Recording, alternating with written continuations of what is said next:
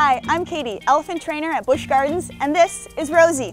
This Saturday marks 100 days to the Republican National Convention here in Tampa Bay. Let me show you how we're getting ready. To celebrate the Republican National Convention here in Tampa Bay, we're making elephant footprints. We've been working on this for a long time, and it's a lot of fun.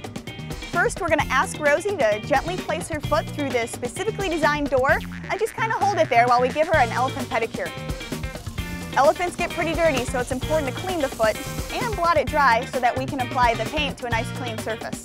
We're using a bright blue paint so you'll be able to see all of her handiwork. As you can tell, Rosie really enjoys these sessions. It's a chance for her to be spoiled by all the trainers and to be the center of attention. And voila!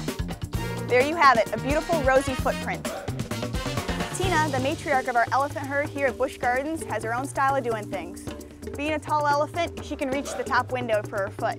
She loves these paint sessions because it's an opportunity to get a foot massage, play with some fun paint, and of course, get attention from a trainer like Aaron.